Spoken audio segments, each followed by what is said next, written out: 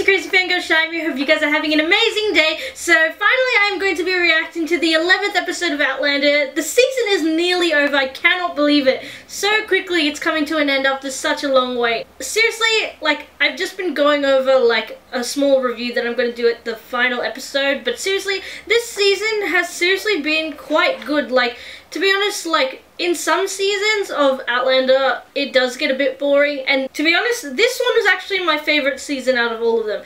I thought that last season, like season 3, was going to be my favourite, but season 4 definitely is my favourite one so far. So I'm very excited to see in this episode what happens, because obviously the massive cliffhanger was that Roger might go back to the future, so I'm very excited to see what happens. Okay, let's just get straight into this, because I'm very excited to watch this.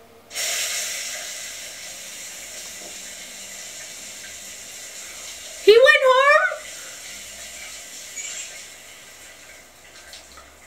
No, why? Oh.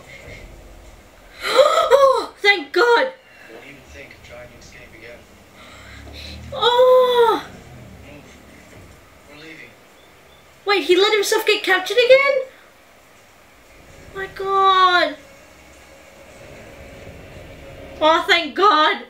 The trails don't tend to weigh heavily in favour of the Mohawk. There's a moving picture about us. About me. I'd be seen as a fearsome brute. That would be one side of the story. Oh no! Oh, Claire can see how much this is hurting him.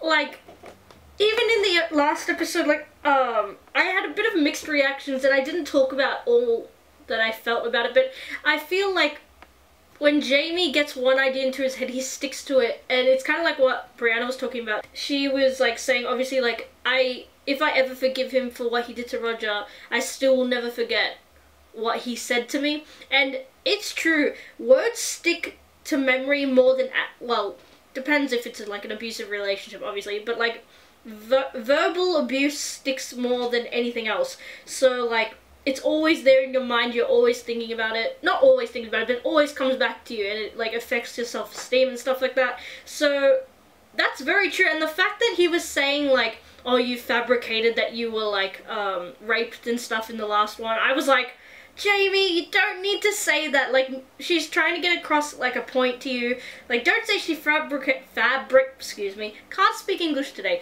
fabricated it. Instead, just like listen to what she's trying to tell and stuff. But obviously, like, that whole thing was like a massive deal. Like, it's so confusing because of all the different people who were involved. And again, it just seems like he just didn't look to two sides of the story. So that's why I wanted to talk about it, because he said that, and also because I guess in the act of forgiveness as well, there's also two sides of a story. So hopefully we get to see Claire and also Brianna forgive Jamie, because I feel like Claire has a little bit of like, how should I say it?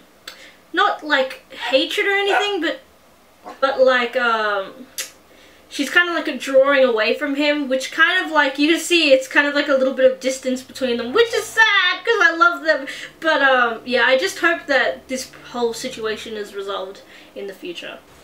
We didn't mean to be reckless. We thought that... I know what you thought. What you both thought. It's just that I'm finding it hard not to think about how Brianna and Roger must feel. You must feel like so overwhelmed. When you've children of your own, you'll understand. Peter, stay there. By the window. The light. Wait, it's your face. Here. What are you doing, Fraser? I'm drawing you. Why on earth would you do that? You're beautiful. Aww.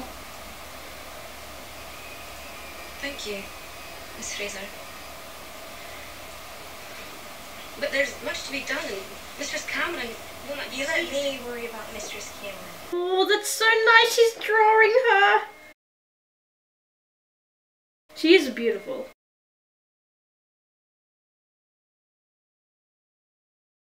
Oh, she's excited deep down. You really should try it on. She'll need to take some measurements, of course. You want you to look your best, dear, for the dinner. It's not every day. Please don't tell me you're gonna try and partner her with someone. Thank you, but I'm honestly happier being by myself. Reading, drawing.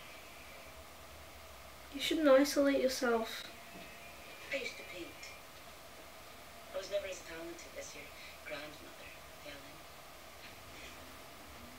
When I forced her into a marriage she herself wouldn't accept. Oh. I'm not her oven. She was headstrong, followed her heart.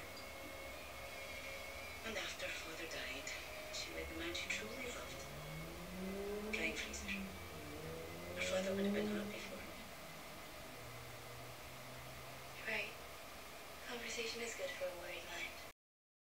Oh God, him. Ladies and gentlemen, may I present my niece, Brianna Fraser. Wait! Oh my God! Hold on a second, wait. Oh, she looks so pretty.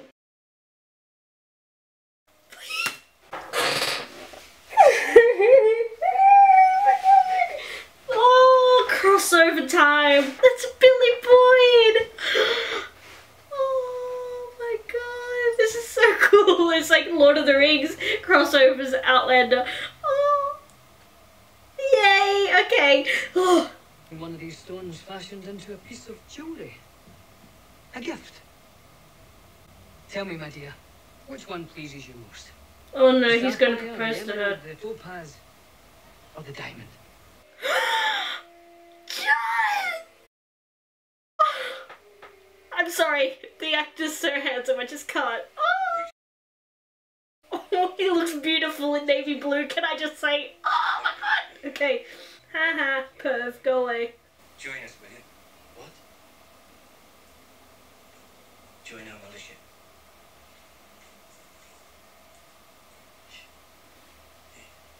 You want me? You've courage.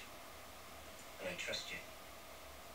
If I'm to fight Droughtlander's army, I can think of no man I'd rather have by my side. I'm honored that you've asked. But my place is here with Master Lee and John.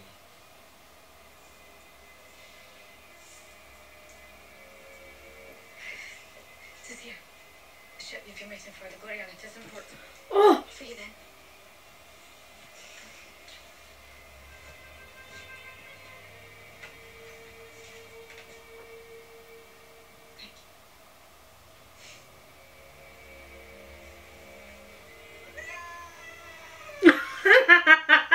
The baby ruined the moment. No wait, I just want to ask. The baby just ruined that end beautiful moment. Anyway, I was just gonna ask because before I didn't get a chance to really talk about it. I just wanted to quickly watch the next scene, but the part where Marsley said, I think it was like, I love or I want a whole man or not at all, that kind of reminds me of what obviously Roger says, like I want you or not at all. What does that mean to her though for Fergus? Does that mean like she wants him to be like a full man with 2 hands and then be able to do everything, but then sending him off to be in the militia just to fight and perhaps even die? I don't understand that part. If someone can really like explain that to me, can you please? Because yeah, I just don't understand that part. So yeah. But anyway, let's just continue. You claim to tell fortunes by holding a personal item. It was rather amusing, I must admit. Though not the strangest thing that happened during my time in Jamaica. A very strange place Ew, indeed. you perv! But I do have something for occasions such as these that I learned a long time ago on the subject of psychology. The science of the soul, if you will. Well, it sounds intriguing. Yet it only works with strangers. Might we all partake? Of course. I'll ask you a few questions, and I want you to picture whatever comes to mind first. Oh, and you, not Oh! eyes. Excuse me! I see the contact between John Gray and that other guy. And given that squirrels tend to hoard things away, it seemed that your problems are secrets. Ooh. Something Mrs. Alderdice doesn't know about then, since the squirrel is in her garden. I assure you I know everything there is to know about my son. Do you know that he's gay? If you'll excuse Baby. me for a moment, I must take some air. Oh, yes, I knew it! My father would never divulge anything that you yourself would not wish to tell me. He's an old man. Very true. Relax. Talk to me about my father's honor. Dear. What's happened? Oh, Lord John, please escort Magnus into the parlour. Ulysses, more wine for him. Oh, I was so worried when I heard that you'd fainted. In your condition. Seriously? I'm fine. She is trying to secure me a husband. I see. Surely you cannot take another husband if you're already married. Well, Roger and I were handfast. With no witnesses. That is pretty right. You have been cunning. You're trying to be particular from the past. You have nothing.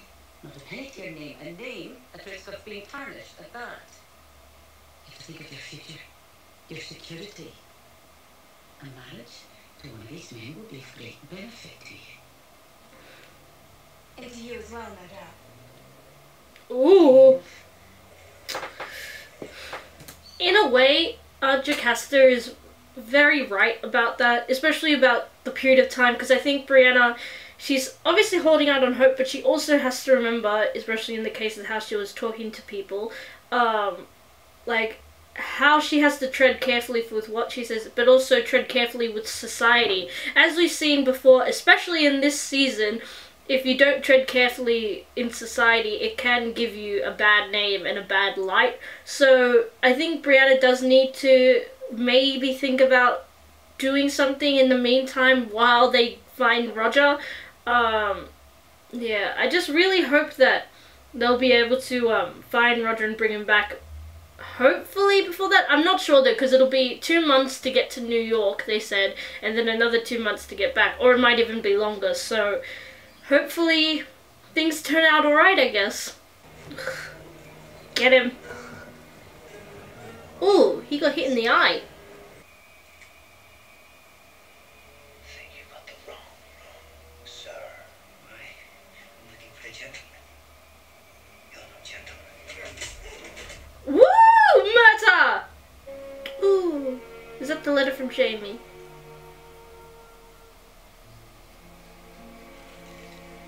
What? Brianna! Oh, I thought she was gonna burn it, I was about to say. Oh, where are you going? No, be careful. Oh my god, I got shocked by that.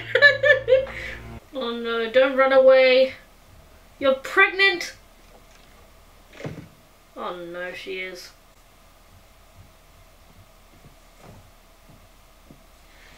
I need your help. Anything. Will you marry me? Oh wow. It is with deep regret that I'll have to reveal what I saw you doing last night with one of my supposed suitors. Whatever it is you think you saw, you're pregnant too. No, I know what I saw. And I will write letters to the governor, sheriff. Knowing the severity of the punishment of this crime, you would do them.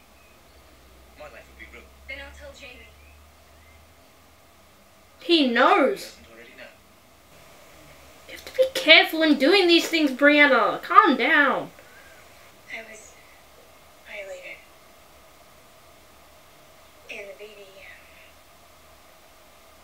I don't know who's.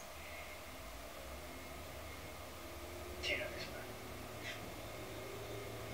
No, I found out later. His name is Stephen Bonnet. John, please do something.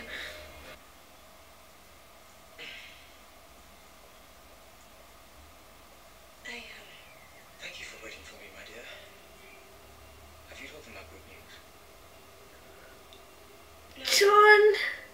I've asked for Miss Fraser's hand in marriage. And she has accepted. Oh, John. John's a beautiful man, though. You have to admit, even though he's gay. Well, bisexual, but still. Oh, Billy Boy, I feel bad for him. Still, such a great actor. You have a son. I didn't know that. He is not truly mine. Oh no, John. We don't share any blood. You're a good man. No. Good doesn't run into it. I love him more than I can say. I'm sure Roger would love the child. Oh, good. Okay.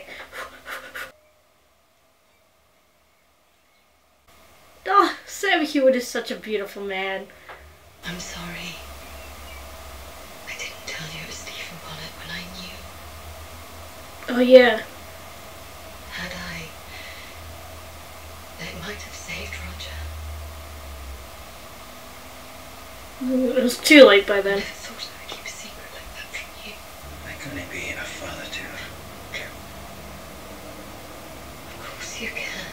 Yes. Not to be jealous of a dead man.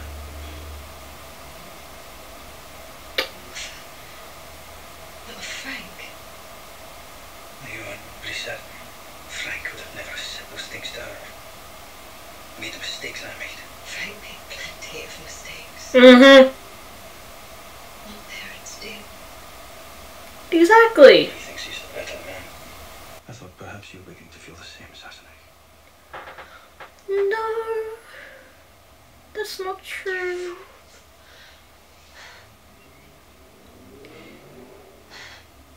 Oh, he's so cute. She didn't mean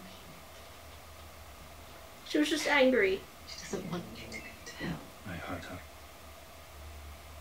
I hope I can bring Roger back to her. I'm sorry, but can we take a look at this innocent child right here? He looks so broken and dull.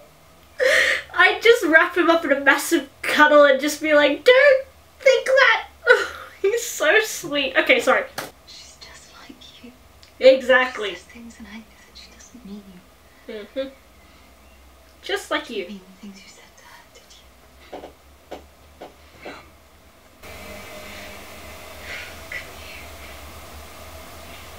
Come here.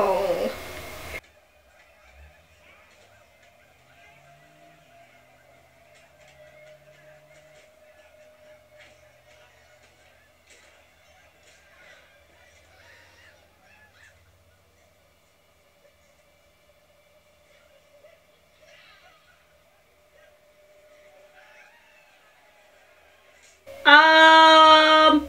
Okay. I'm just gonna say that last scene, I'm guessing, is some sort of, like, not ritual, but, like, entrance into the tribe. Because as we know from the last episode, we know that the Mohawk tribe adopt people into their tribe. So, obviously, I'm guessing all types of people, including people from the Western world, or, like, example, Scotsmen.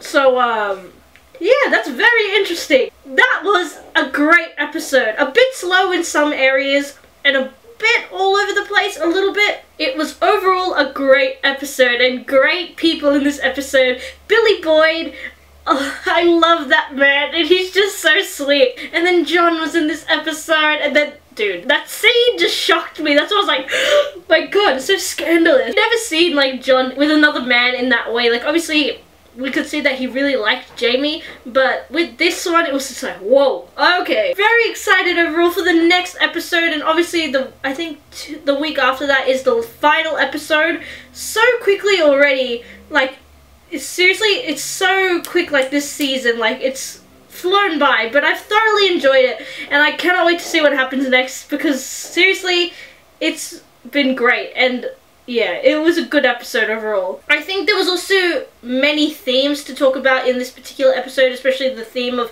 forgiveness and even, like, how should I say it? Just that element of family, how they get involved in a person's life. For example, like the auntie, the cousin, or the friends of a parent or something.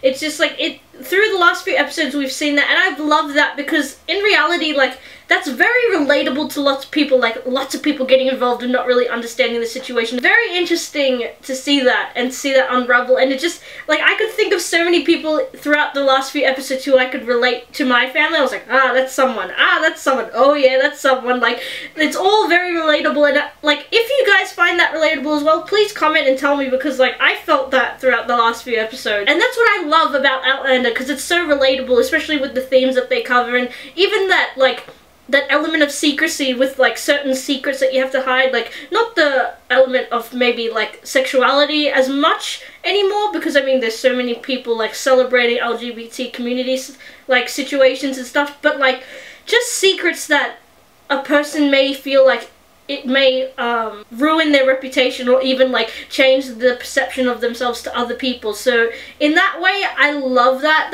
Outlander really look after that, and, like, really show that to all audiences, especially in this episode with Jamie. Like, he was so scared, and Sam Heughan just portrayed that so beautifully, like just a person like really telling someone that they were so scared of like their image changing to their wife, like for example Claire, and then like to their child. Like obviously Brianna called him a savage, but then that's what I love about this particular season.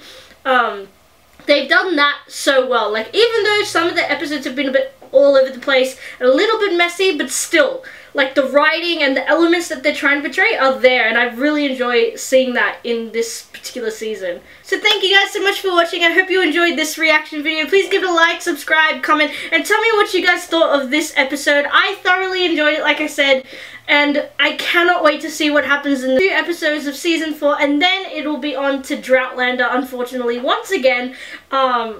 It's come so quickly to an end. Like, we've waited so long, and then like it's just over in like a matter of weeks, so it's gone so quickly, but I thoroughly enjoyed it, and I cannot wait to see what else is in store for this amazing story. But the end is not near yet, so I will see you guys in the next video. Crazy Fangirl out.